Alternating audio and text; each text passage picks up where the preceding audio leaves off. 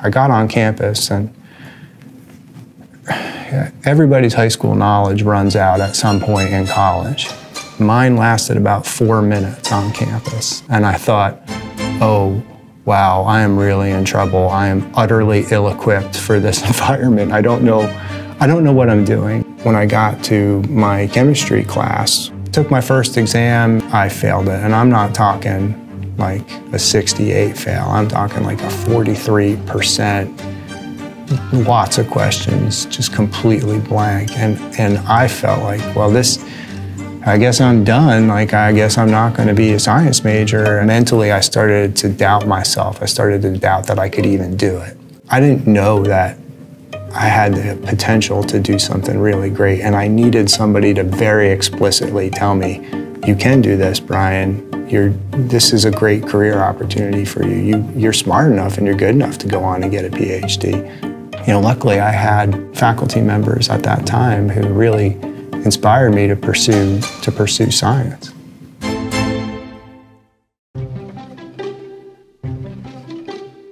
I met my wife Kelly in Biology 101. I sat in the front of the room.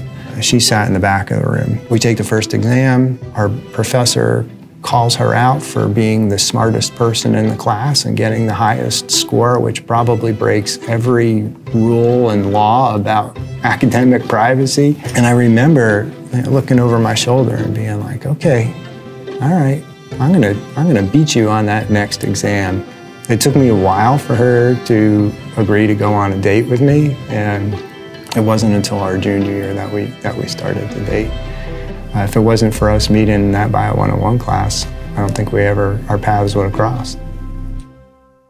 There are a lot of problems that you can run away from in life, but when the problem's between your two ears, it's pretty hard to run away from those problems. I moved from New Jersey to Tucson, Arizona, and started my PhD program, and I was still dealing with those issues of, is this the point where I go and somebody figures out that I'm a fraud?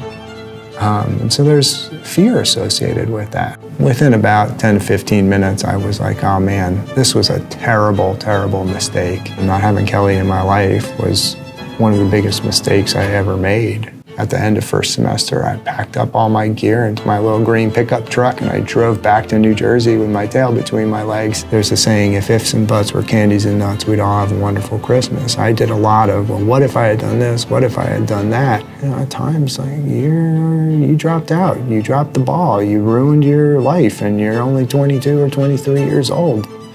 How are you going to dig yourself out of this hole? I was willing to take absolutely any job that I can get hired to do. However, industry can be very repetitive, particularly if you're a bachelor's level scientist. The unit that I worked for, we had all gotten laid off. I took that as a sign. I thought, this is great, because it gave me clear separation and an opportunity for me to now say, all right, I'm gonna go back to grad school. I had applied here at Carolina and I had been accepted. So when I got laid off, I actually was pretty happy. So it was during my first year of graduate school that we got married, December of my first year of graduate school. That was one of the best days of my life. And by the time I was finishing my PhD, my wife was pregnant with our first child. We were very fortunate in that we both got jobs here at Carolina. I felt like I was just barely getting by as a dad, as a husband, as a coworker, as a faculty member. I was just spread so thin. So once again, fear starts to creep into my life, just like the fear I had when I was living in Tucson and the fear that I had when I was in Trenton, New Jersey. But I got to a point where I couldn't do it anymore. And I needed help, and I remember there was just one day where I said to Kelly, I need help. And she said, okay, we can get you help. We can do this.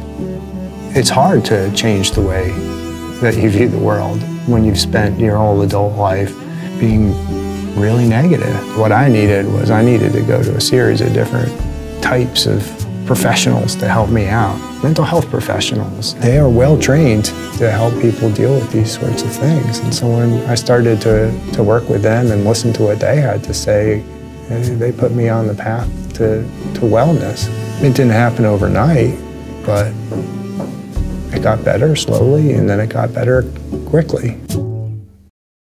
My hope is that for my students is, number one, that they find joy in their lives. And once I changed the way that I looked at serving other people and being a teacher and being a mentor, I began to feel this is what makes me feel better about myself.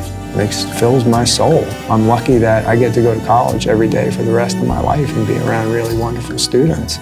As a college professor, that I can play some small part in their lives, and I get to do it over and over and over again, which is really rewarding.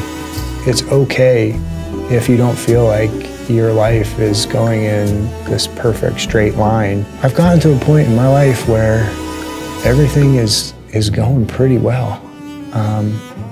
But it wasn't always easy, and my path to get there was really circuitous. But I did persevere. I was able to get through it. And maybe they'll find a little bit of solace in this story. I've been there. It turned out okay.